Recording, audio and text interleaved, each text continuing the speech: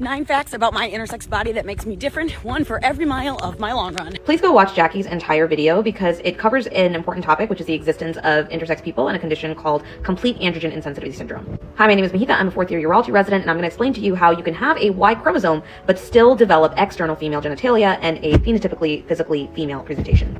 So at about 6 weeks in the uterus, an individual with a Y chromosome has a gene called the SRY gene on that chromosome that essentially tells the body to make testicles and not make ovaries. So what used to be these indeterminate structures called the gonads start becoming testicles, and they start secreting a hormone called testosterone. The testicles also secrete a hormone called anti-Müllerian hormone that doubly ensures that we are not creating internal female reproductive organs. Testosterone is important for the development of male reproductive organs internally.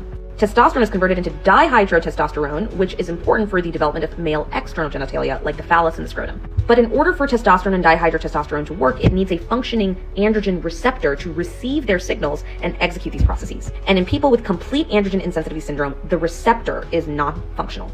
This means that no matter how much testosterone the body has, the body does not receive the signal from those hormones. So the lack of testosterone makes the body think that we're going down the female external genitalia pathway. So individuals with CAIS develop a vaginal orifice with a clitoris. During puberty, the body starts creating a lot more testosterone, and in everyone's body, testosterone gets converted into estrogen. In individuals with CAIS, the testosterone receptor does not work, but the estrogen receptor does still work. And so individuals with CAIS develop breasts. And remember, because of that anti-Müllerian hormone that the testicles secrete, they do not have ovaries or uterus. The vaginal canal may also be very short. A multidisciplinary team of urologists, endocrinologists, and gynecologists may work together with an individual with CAIS to ensure that they feel comfortable with the way that they walk through the world. But one thing as a urologist that comes to mind that's important to touch upon is testicular cancer. The testicles need to be at a very specific temperature. It's why they hang outside the body in a phenotypic male. In individuals with CAIS, however, the testicles are still in the abdomen. This increases their lifetime risk ever so slightly for testicular cancer. Furthermore, the way that people usually detect testicular cancer is by feeling a lump on their testicle. You can't feel testicles that are in your abdomen.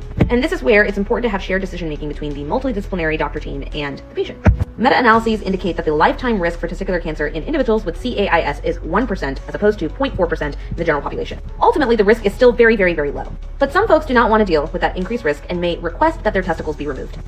This means, though, that they are going to be on a lifetime supplement of hormones. Because even though the testosterone from the testicles may not be able to enact its function, the testosterone still gets converted into estrogen, which is good for bone health and has many protective effects on the body. On the other hand, some folks are willing to take the increased risk for testicular cancer because they do not want to have to take a pill for the rest of their life. In those folks, it's important to get some form of yearly imaging to make sure that there aren't any abnormal masses or cysts on their abdominal testicles. Once again, thank you, Jackie, for the work that you do, and for everyone else, I hope this explanation was helpful.